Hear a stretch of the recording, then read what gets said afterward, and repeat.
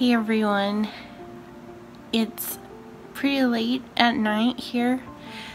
The kids are in bed and my husband's in bed asleep, and I've just been enjoying the peace and quiet and thinking about some things. I got some news at work that wasn't super thrilling, so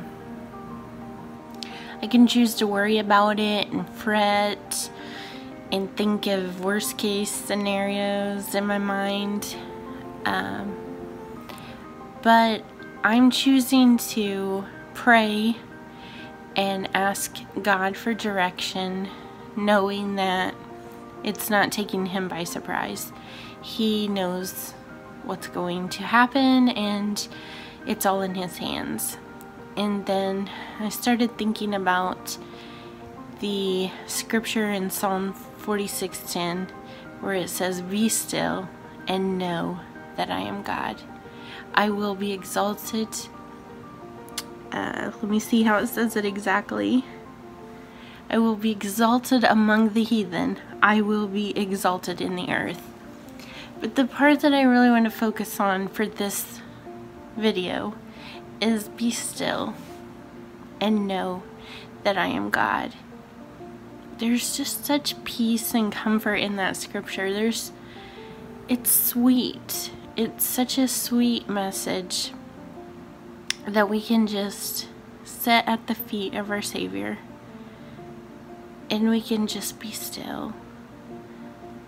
We can go before our Heavenly Father and we can just know that He is God. And I take such peace in knowing that. It reminds me of when Jesus calmed the stormy winds. And that's found in Mark. So I think we should flip over to that in the Bible and read some of it together. It's such a sweet display of God's power that even the wind has to obey him. I have my Bible here, so if you see me looking down, I'm just going to read a little bit.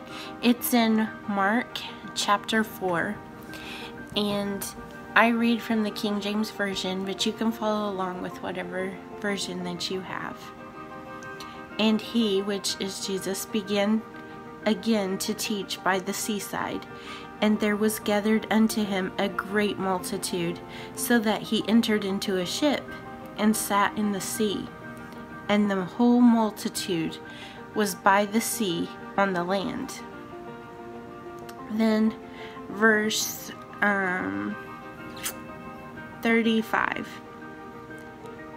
"And the same day when the even was come, he saith unto them, Let us pass over unto the other side.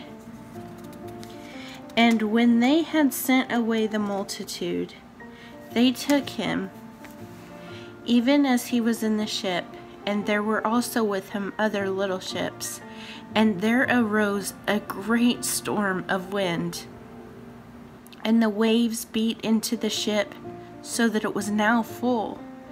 And when he was in the hinder part of the ship, asleep on a pillow, and they awake him, and say unto him, Master, carest thou not that we perish?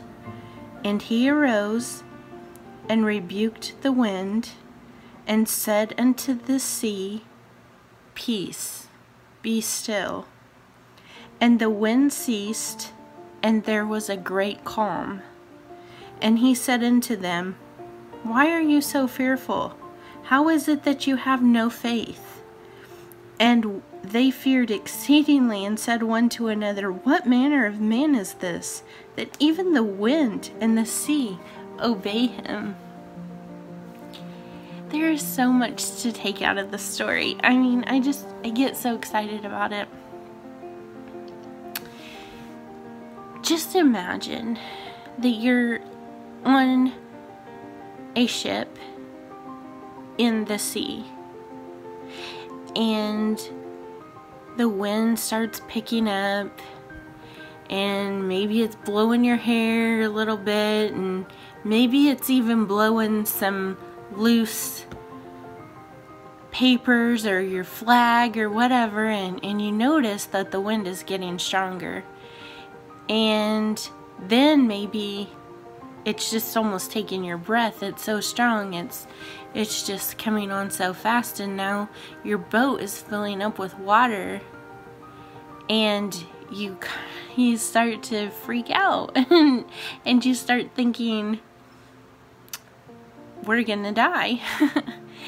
And there are times in our lives that we are in that spiritual storm, and the bills pile up, or the doctor's diagnosis pile up. You know, people turn against you that you thought would always be there.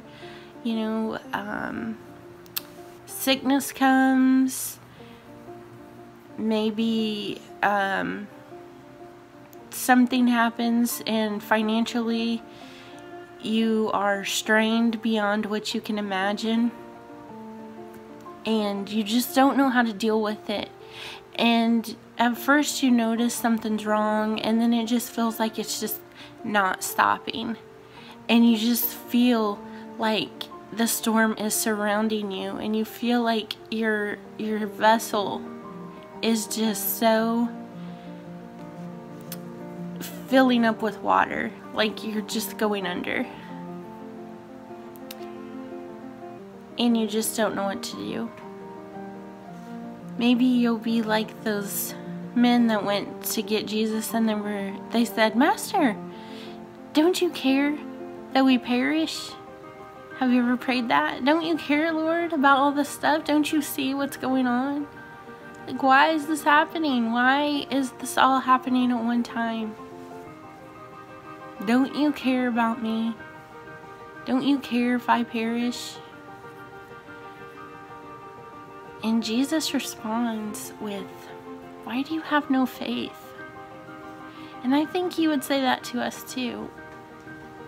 You know, Jesus had done so many miracles, and he just shared so much of himself, his love and forgiveness and healing, and to open up the eyes of the blind and make the lame walk and raise the dead. And yet, when it comes down to it being about them and their mortality, they panic and ask, don't you even care if we die? You're asleep. He slept because he was at peace. He does care about us. He doesn't want us to perish. John 3:16 said, for God so loved the world that he gave his only begotten Son, that whosoever believeth in him should not perish, but have everlasting life. It's a promise. He does care about us. He cares about our safety. He cares about our future. He cares about our eternity. He cares about us.